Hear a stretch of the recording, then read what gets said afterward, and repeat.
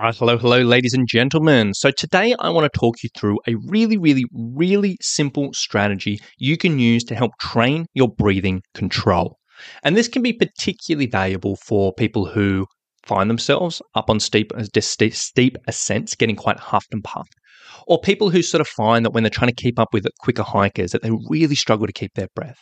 Or people who just never thought of their breathing on the trail and think, this may be an interesting area to explore. Because the way we breathe, obviously it's a response to how difficult certain things are and how much we're pushing ourselves in our exercise, in our training, in our hiking, whatever it may be. But there are certain things we can do beyond just getting fitter and improving our capabilities so we don't have to breathe so hard. There are certain things we can do to actually teach the body to be a little bit more controlled with our breathing, to be a little bit more intentional with our breathing, to be a little bit more comfortable with our breathing in certain situations. And today I want to talk you through a really simple thing. This can be a simple drill you can just throw into a normal workout, and you can just do like 5 minutes of this as a finisher or as a warm-up, whatever it may be. Or you could literally do a whole workout of this if you felt like it. So to keep things really simple, all you need to do for this particular drill is find yourself a step. So a step, a box, a couch, whatever it may be, something you can go stepping up, stepping down, stepping up, stepping down. And essentially you could do this on a full set of stairs if you prefer, or literally just use a little box. And if you are using a box, don't use something that's too big, but I would typically say something that's no taller than 3/4 of the way up your shin. And then all you're going to do is you're going to choose some type of exercise, it doesn't matter what, which gets you huffed and puffed. And you can do a minute of that. So this could be something like mountain climbers, where you're on like hands and toes and you're simulating like running on the floor. If that's not a great description. If you haven't done a mountain climb before, I'm sure you have, but go into YouTube and just type it in, mountain climber exercise. Or it might be skipping, or it might be doing some jumps, or it might be just doing an interval on a bike or whatever. Literally, it doesn't matter. Just something that'll get you quite huffed and puffed. Do that for a minute. So rep until you're like, oh my gosh, my breathing is pretty quick.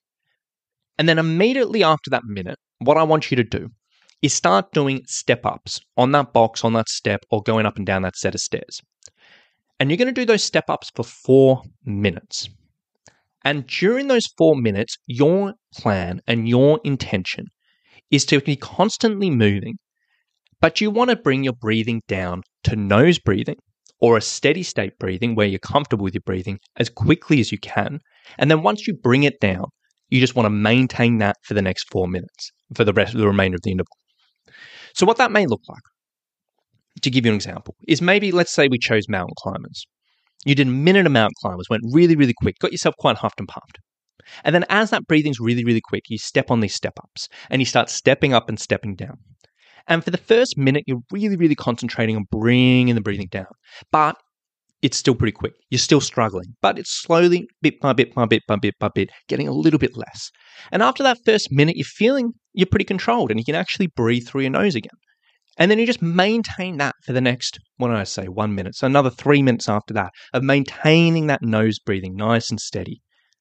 And then you hop off. If you're going to do it again, have about a minute rest, a complete rest, and do exactly the same thing. And essentially the idea behind this drill is, number one, it can be just a nice way of just getting exposure to a few different types of cardio and just fitting in some stepping and all of that, which is great. But that pure act of getting really quick with your breathing and practicing bringing it down, practicing intentionally getting under control while you are moving. And it's not you just standing there huffing and puffing and bringing the breathing down, but you are literally stepping while bringing the breathing down. That in itself is really effective. So essentially what you can do is, as you get better at this, as you practice this, as you drill this, and as you improve this, when you're on the trail, if you're going up a steep section of a hill and you're like, oh my gosh, I'm getting really huffed, but I don't want to stop, I want to keep on going, then you'll be like, boom, I've got this super steep section done, I've still got to climb up, but actually I can control my pace, I control my breathing, get myself a little bit more comfortable and continue on. Or alternatively, you may come across this on a steep ascent where you get really huffed and puffed and like through the climb and just pushing through the climb. You're like, oh my gosh, I got to the top. But just happens all my hiking friends, the hiking group, they all got there way quicker. They've been waiting for me. And the second I get to the top, they go again. So I don't get time to rest. I've got to move while controlling my breathing. So essentially, if you practice this, that situation is much more comfortable. So this can be really, really handy, this type of drill. And it doesn't have to be, you can literally do anything, any type of cardio, which would just do the same thing. A minute of quick breathing, getting yourself pretty out of breath, and then actively moving, actively challenging yourself while you bring the breathing down. Very, very simple, but very, very effective. So as I sort of said before, you can do this really anywhere in your workouts. If you're doing a strength workout, you could do this in the last 5 minutes. You could just do one set of this at the end of each strength workout. Or you could do a whole workout of this and, you could do 1 minute of quick, 4 minutes of steady, 1 minute rest, and then do that 4 or 5 times. That'd be a pretty good workout in all honesty, if a bit repetitive, but that will be pretty effective. Or you could do this at the start of your cardio workouts. If you're going to go do a loaded pack walk, you could just bang this out 5 minutes before you start walking, or whatever.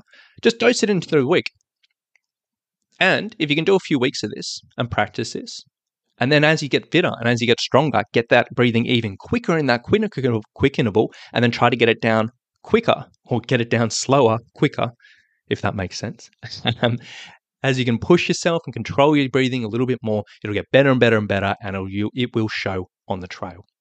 So, strongly recommend you give that a go if you do struggle with your breathing a bit. If you just do struggle with your control, it can go a long, long way.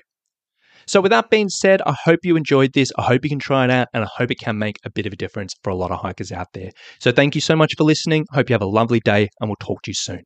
Bye.